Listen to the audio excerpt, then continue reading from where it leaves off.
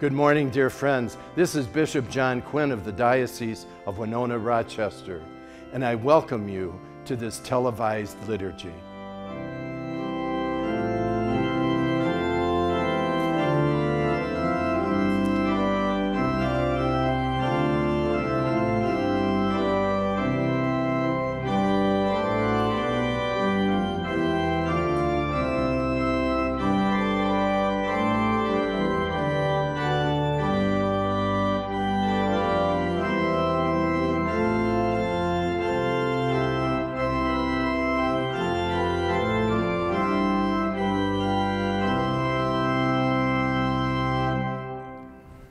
In the name of the Father, and of the Son, and of the Holy Spirit.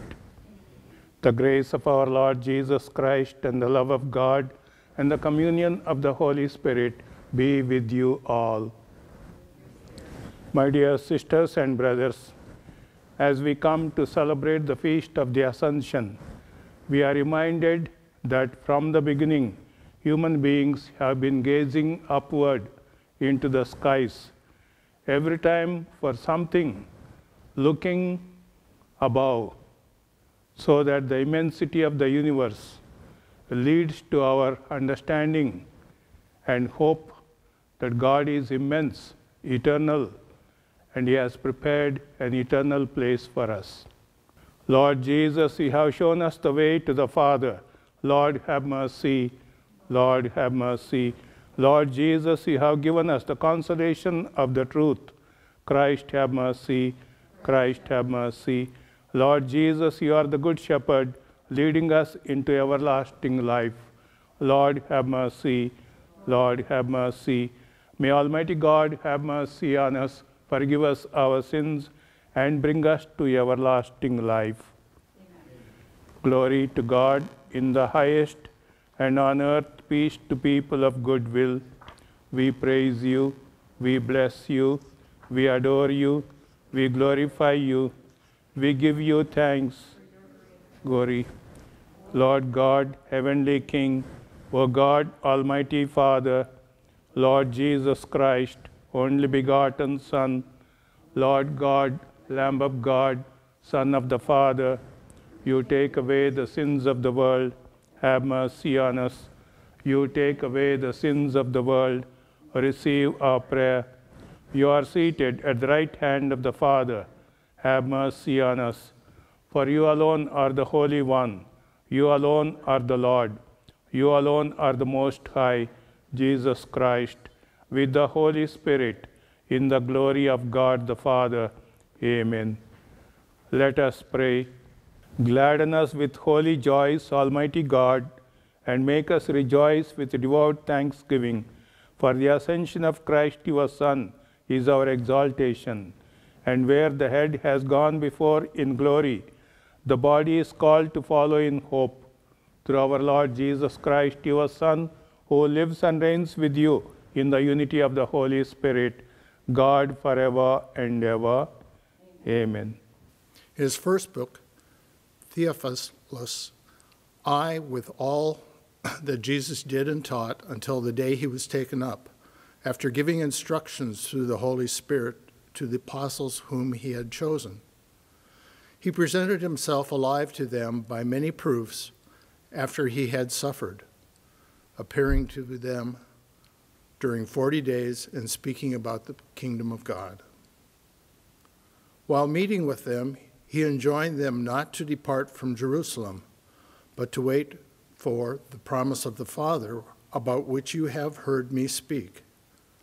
For John baptized with water, but in a few days you will be baptized with the Holy Spirit. When they had gathered together, they asked Him, Lord, are You at this time going to restore the kingdom to Israel? He answered them, It is not for you to know the times or seasons that the Father has established by His own authority. But you will receive power when the Holy Spirit comes to you, and you will be my witnesses in Jerusalem, throughout Judea and Samaria, and to the ends of the earth. When He had said this, as they were looking on, He was lifted up, and a cloud took him from their sight. While they were looking intently at the sky as he was going, suddenly 2 men dressed in white garments stood beside them. They said, "Men of Galilee, why are you standing here looking at the sky? This Jesus who has been taken up from you into heaven will return in the same way as you have seen him going into heaven." The word of the Lord. The response, Alleluia. All you peoples, clap your hands. Shout to God with cries of gladness. For the Lord Most High, the Awesome, is the great King over all the earth. Alleluia.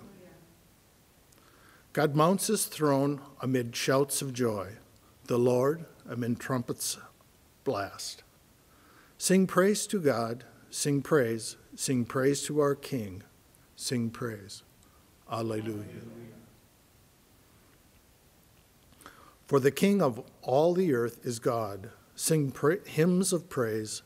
God reigns over the nations. God sits upon his holy throne. Alleluia.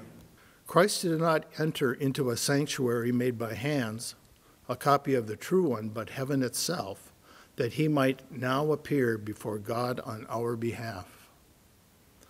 Not that he might offer himself repeatedly as a high priest enters each year into the sanctuary with blood that is not his own.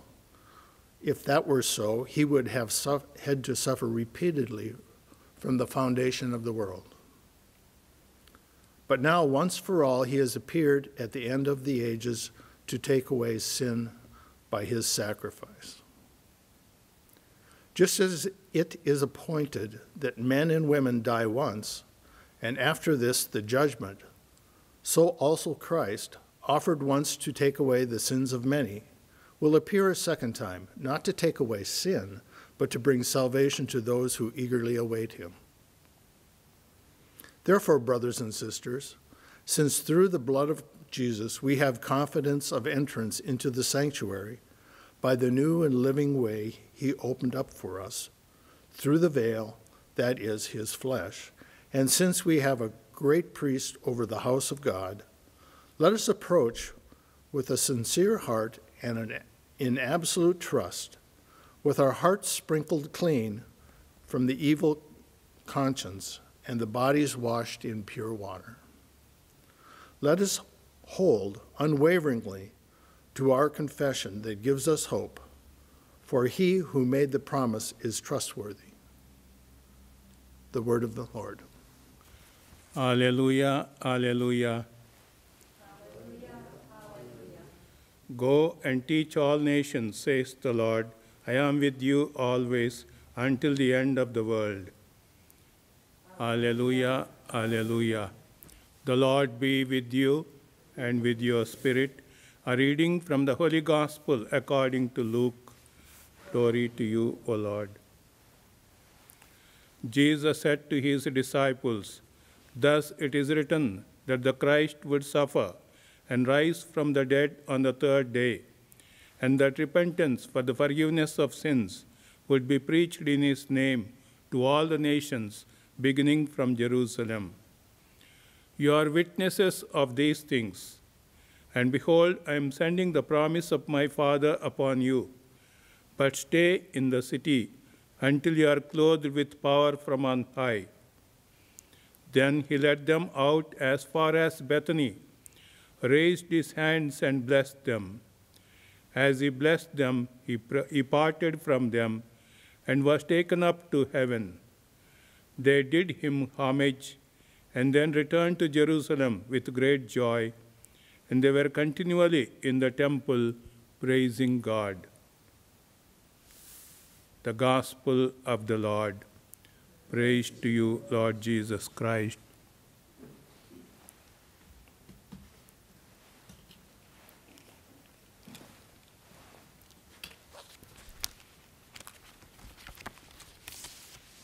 My dear sisters and brothers, Nicky often boasted about his deep faith. Once upon a time, a storm arose and the rains threatened to flood Nikki's house. A fisherman rushed in and said, "Come, I will carry you away." Pointing upward, Nikki exclaimed, "Jesus is the way." The downpour continued, and the waters reached Nikki's waist. A fisherman rode by and screamed, "Jump in, I will steer you to safety." Gazing heavenward, Nikki retorted, "Only Jesus saves me." Later, the rising rainwater forced Nikki to climb onto the roof. The pilot of a helicopter hovering overhead shouted, "I will help you." But Nikki replied, "I trust in God alone." Eventually, Nikki drowned in the raging waters and died. But when he reached heaven, he complained, "Lord, I trusted you, but you abandoned me." God replied, "No, I didn't. I tried to save you. I came in 3 times in 3 forms. First, I came as a fisherman, then a fireman, and then pilot. Why didn't you do anything besides gazing heavenward?" As we know, Jesus ascends to heaven not to abandon us, but to assume his proper authority. Jesus stands at the center of the universe and at the center of human history. In speaking about Jesus, St. Paul prays that God will open the eyes of your hearts. What does this phrase mean, and how did it relate to the Ascension? In the Bible, the heart is the place of planning and deciding. As Bishop Schulba observes, the eyes of the heart enable a person to plan wisely and well. Those eyes see the difference between good and evil, right and wrong, true and false. Above all, they see Jesus at the center of the cosmos and the center of human history. In the Gospel, we see how faith guides action.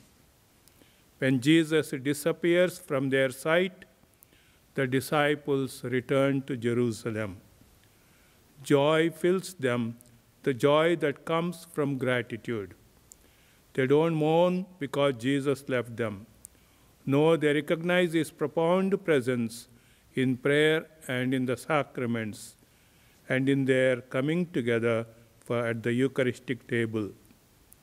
Like the apostles, we want God to enlighten the eyes of our hearts to see Jesus and his plan for us.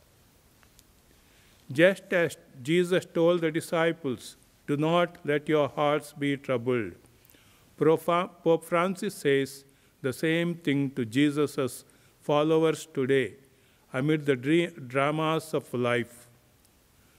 But God, what can we do so that our hearts are not troubled? As our hearts do become troubled with the anxieties of life, like the pandemic, rising prices, war, conflicts, disasters. There are 2 remedies for a troubled heart.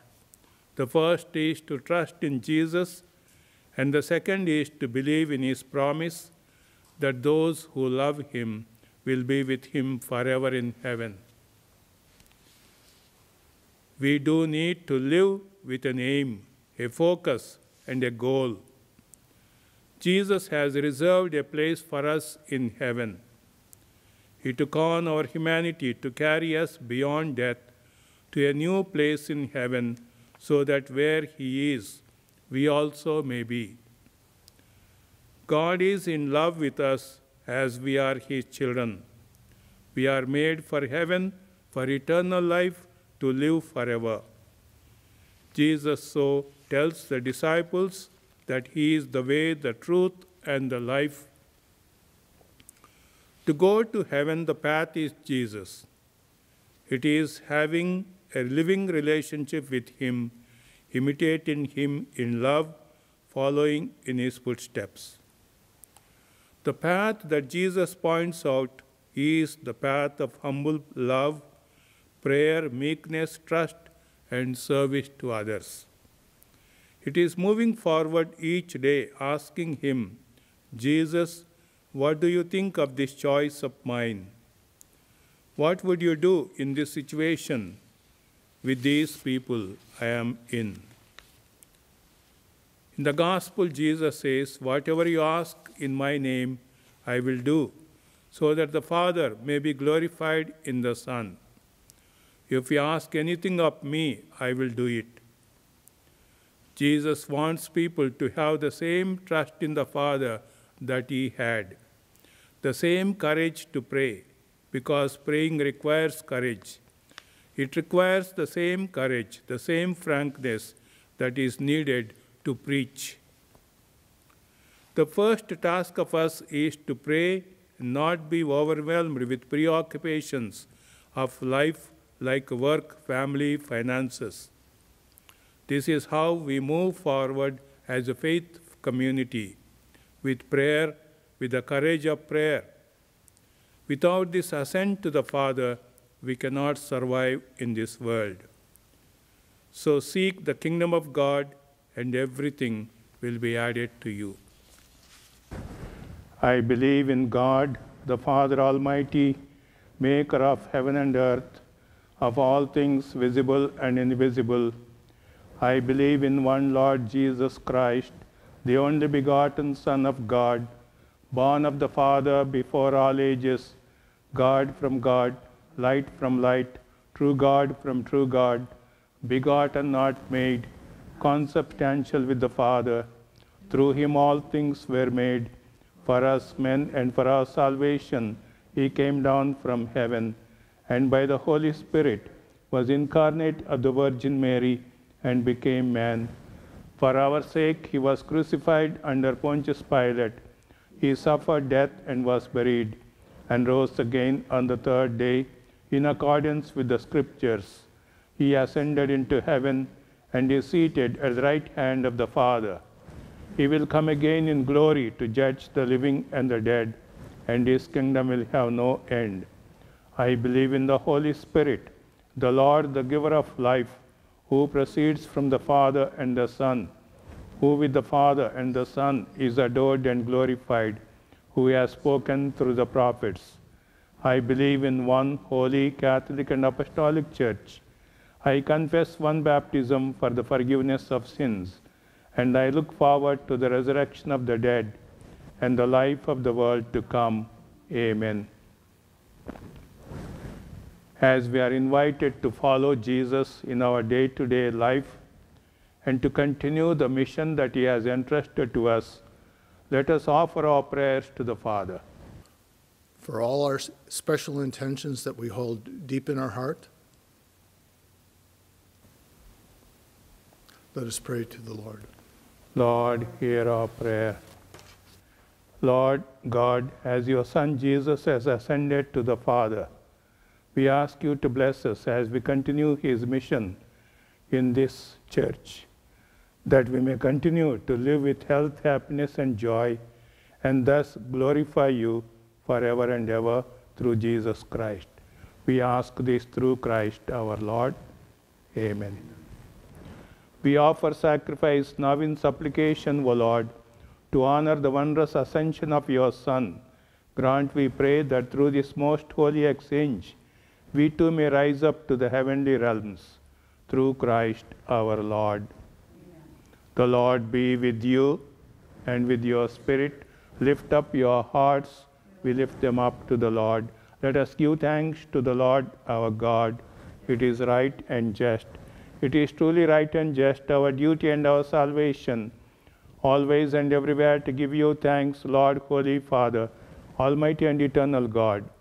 For the Lord Jesus, the King of glory, conqueror of sin and death, ascended today to the highest heavens, as the angels gazed in wonder.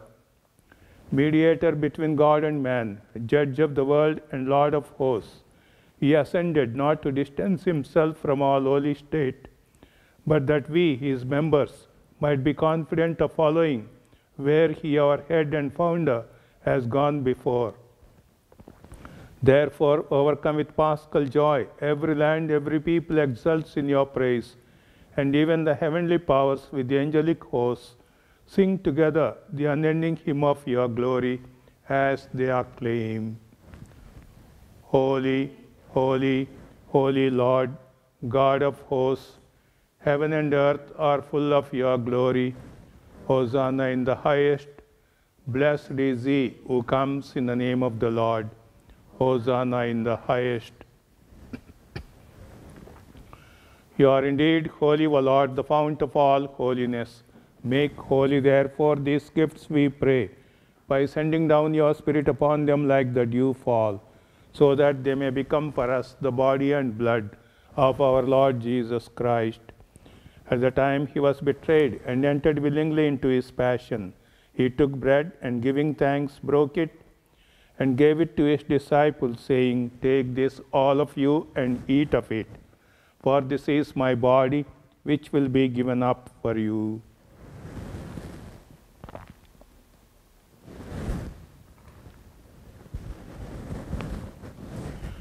In a similar way, when supper was ended, he took the chalice, and once more giving thanks, he gave it to his disciples, saying, "Take this, all of you, and drink from it. For this is the chalice of my blood, the blood of the new and eternal covenant, which will be poured out for you and for many, for the forgiveness of sins. Do this in memory of me."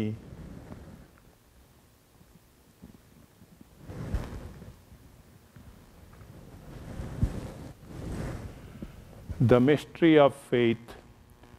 We proclaim your death, O Lord, and profess your resurrection until you come again. Therefore, as we celebrate the memorial of his death and resurrection, we offer you, Lord, the bread of life and the chalice of salvation, giving thanks that you have held us worthy to be in your presence and minister to you. Humbly we pray that, partaking of the body and blood of Christ, we may be gathered into one by the Holy Spirit. Remember, Lord, your church spread throughout the world, and bring her to the fullness of charity, together with Francis our Pope, John our Bishop, and all the clergy. Remember also our brothers and sisters who have fallen asleep in the hope of the resurrection, and all who have died in your mercy. Welcome them into the light of your face. Have mercy on us all, we pray, that with the Blessed Virgin Mary, Mother of God, with the blessed apostles and all the saints who have pleased you throughout the ages, we may merit to be co-heirs to eternal life, and may praise and glorify you through your Son, Jesus Christ. Through him, and with him, and in him, O God, Almighty Father, in the unity of the Holy Spirit, all glory and honor is yours forever and ever. Amen. With longing for the coming of God's righteousness, let us offer our prayers to the Father. Our Father, who art in heaven, hallowed be thy name. Thy kingdom come, thy will be done, on earth as it is in heaven. Give us this day our daily bread, and forgive us our trespasses, as we forgive those who trespass against us. And lead us not into temptation, but deliver us from evil. Deliver us, Lord, we pray, from every evil. Graciously grant peace in our days, that by the help of your mercy we may be always free from sin and safe from all distress, as we await the blessed hope and the coming of our Savior Jesus Christ. For the kingdom, the power, and the glory are yours, now and forever. Lord Jesus Christ, who said to your apostles, "Peace I leave you, my peace I give you," look not on our sins, but on the faith of your church, and graciously grant her peace and unity in accordance with your will, who live and reign forever and ever. The peace of the Lord be with you always, and with your spirit. Let's offer each other a sign of peace.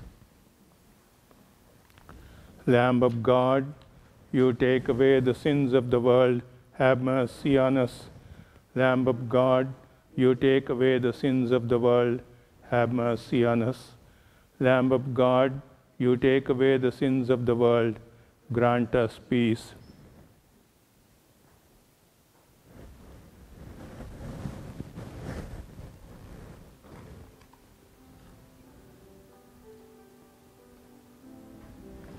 Behold the Lamb of God, behold him who takes away the sins of the world.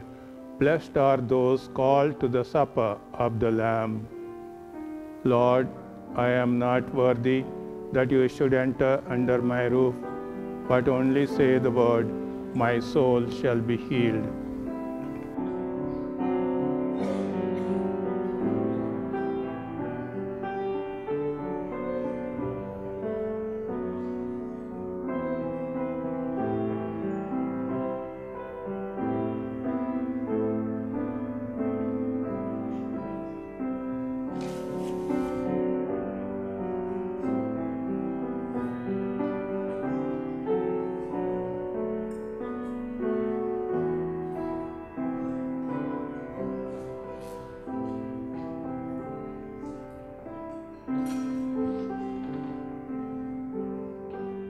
Let us pray. Almighty ever-living God, who allow those on earth to celebrate divine mysteries, grant, we pray, that Christian hope may draw us onward to where our nature is united with you, through Christ our Lord. The Lord be with you. Bow your heads and pray for God's blessing. May Almighty God bless you, for on this very day His only begotten Son pierced the heights of heaven and unlocked for you the way to ascend to where He is. Amen. May He grant that as Christ after His resurrection was seen plainly by His disciples, so when He comes as judge, He may show Himself merciful to you for all eternity. Amen. And may you who believe He is seated with the Father in His majesty, know with joy the fulfillment of His promise to stay with you until the end of time. Amen.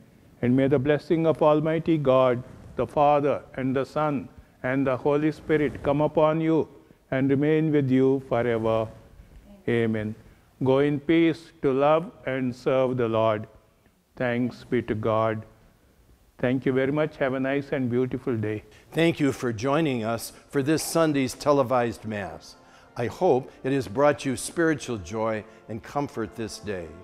If this Mass has helped you or someone you know, please consider sending a donation to the address on the screen or by visiting our website at dowr.org and clicking the weekly Mass icon.